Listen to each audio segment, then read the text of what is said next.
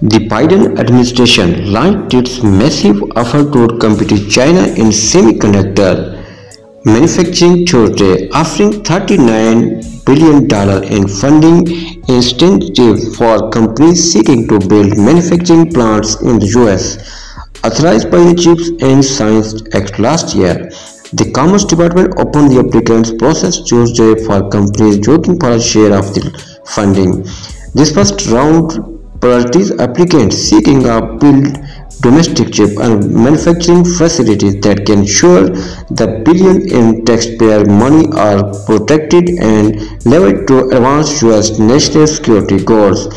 When we have finished implementing Chips for America, we will be the premier destination in the world where new leading-edge chip aesthetic can be invented in our research labs, designed for every end-use application, manufactured at scale and packaged with the most advanced technologies, Commerce Secretary Gina Raimondo said in a statement Tuesday. In a press release Tuesday, the Commerce Department explained how it will be evaluating applicants for the first time.